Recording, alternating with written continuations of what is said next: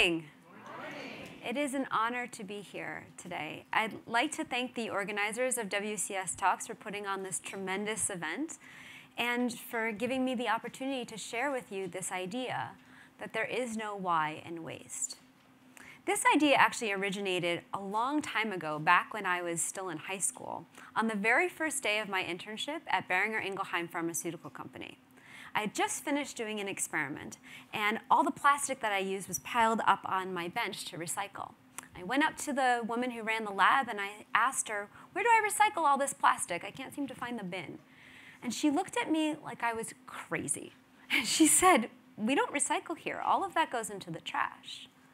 It was my turn to look at her like she was crazy, because why? It's perfectly good plastic. And she said, "It goes in the trash. That's the protocol." This experience stayed with me as I continued to work in labs over the next 15 years. As a neuroscientist, I think I can distill my training down into 3 words: follow the protocol. As scientists, we're really good at following the protocol. Yet the consequences of following the protocol in laboratories is significant. Laboratories consume 5 to 10 times more energy and water than office spaces, and they contribute more than 12 billion pounds of plastic to the landfill every year. That's enough to cover an area 23 times the size of Manhattan, ankle deep in plastic. But the thing is, it doesn't need to be this way. I mean, I could see at the age of 18 that at least there was the opportunity to recycle plastic. So why is it that laboratories are consuming so many resources? Why is a good question.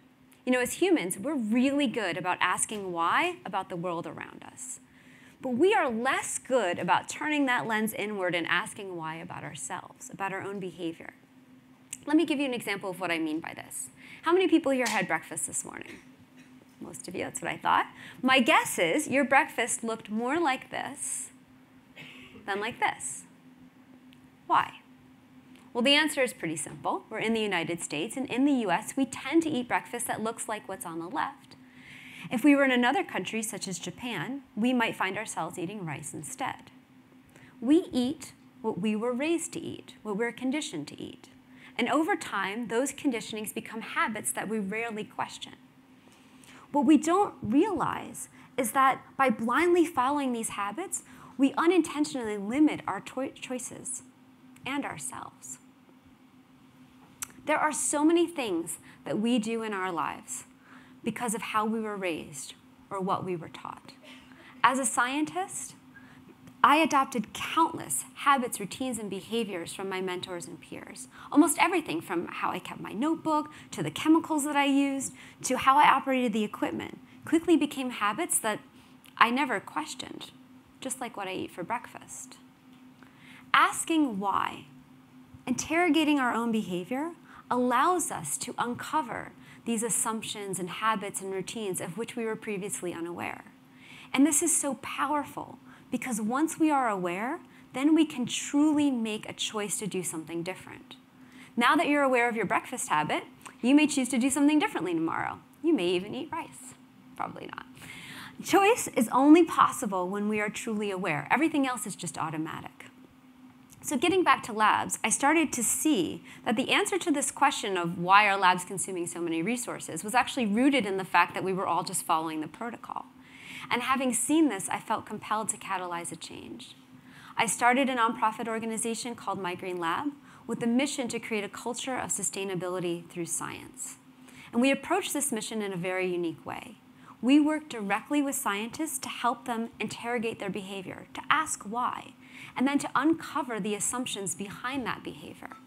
And once they've done that, we encourage them to choose differently, to find the option that best sustains themselves and their work. In other words, we make sustainability personal. Let me give you an example of what I mean by this. We might go into a lab and see that all the equipment is left on all the time. This is very common in labs. And then we start a conversation. Why? Well, in my case, when I left equipment on, it was because that's what everyone else did. And also, I kind of assumed that it couldn't be turned off. Okay, but is that true? Not really. There are pieces of equipment that can be turned off. So why are we leaving them on? Why not turn them off? It is that simple. The conversations we have with scientists are simple, intuitive, and personal. And because of that, they almost always lead to a change in behavior. Now, turning off a piece of equipment may not seem like it would have that big of an impact. But the truth is that plug loads in laboratories consume 10 to 30 billion kilowatt hours a year across the US. And we've estimated that turning off pieces of equipment could save at least 10%. Put another way, if every lab in the US were to turn off just one piece of equipment, just one, overnight for a year, it would be the equivalent of offsetting the carbon emissions associated with burning 60 million pounds of coal. It's a huge impact. And what's amazing is that this approach can be applied to every behavior in the lab, and that in aggregate, the impact is just as significant. Let's go back to that plastics that we started with. Labs have a habit of using single-use plastics and not recycling. Why? Well, we are taught to use single-use plastics for almost everything due to sterility. But is it true that we need to use single-use plastics in all cases? Of course not. Of course there are opportunities to use plastic, but also glassware. And there are many cases where you can reuse plasticware multiple times. And what about recycling? Is it true that labs can't recycle? Of course not. Of course labs can recycle the traditional things like cardboard and paper, and we've even had success in getting labs to recycle plastic. What's incredible is that if just 2% of the plastics used in laboratories were diverted from the landfill, either by reuse, reduction, or recycling, it would be the equivalent of offsetting the carbon emissions from 5 million Americans. It's huge. This approach to sustainability has been extremely effective.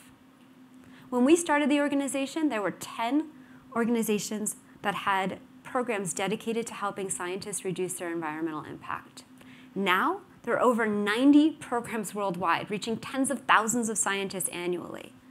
This Green Labs movement spans all sectors: academia, biopharma, tech, hospitals, the food and beverage industry. We are affecting an industry that is 3 times larger than the building product space and just half the size of the automotive industry just by asking why. People are embracing this message because it is powerful in its simplicity and is extremely effective at driving long-lasting change. We have worked with hundreds of lab groups to help them use this approach to rethink their protocols and rethink their science.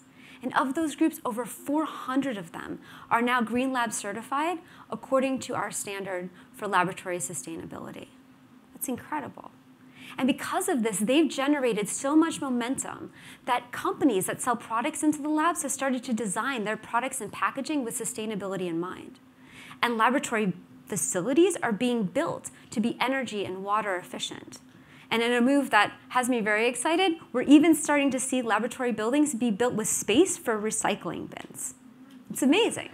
Yeah, finally, right? The title of this talk is There Is No Why in Waste.